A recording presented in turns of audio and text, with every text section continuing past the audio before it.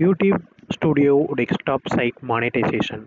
In this video, we are going to see about YouTube Studio desktop site monetization. For that, is search in that browser, and the first link will become youtubestudio.com. So you can click this, that will be open in that window. So here the Google login will become. So here you can type your email ID and click next.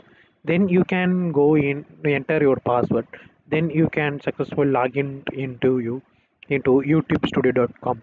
In that youtubestudio.com, you can see about your channel details, like how many subscribers, how many videos we have posted yearly, and each videos how many counts was came each videos, how much video views was came, and for each videos the how many duration people was watched, from which country they was watched, and from which age range the people was viewed our video. All or we can watch, see, and research in our YouTube Studio Desktop monetization website. Okay, so whatever details you need, you just log in into youtubestudio.com. You can get all of the details about your channel, and if how many rupees come for each videos, all that you can see in those videos.